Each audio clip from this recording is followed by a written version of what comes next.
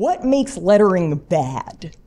And I think in order to talk about what makes lettering bad, we have to identify like what makes lettering good.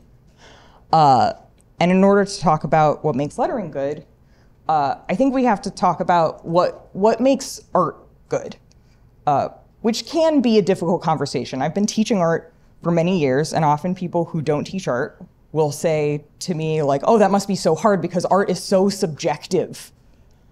And it like is kinda, but like also kinda not. Sometimes it depends. But we do have things that we're looking for when we're grading.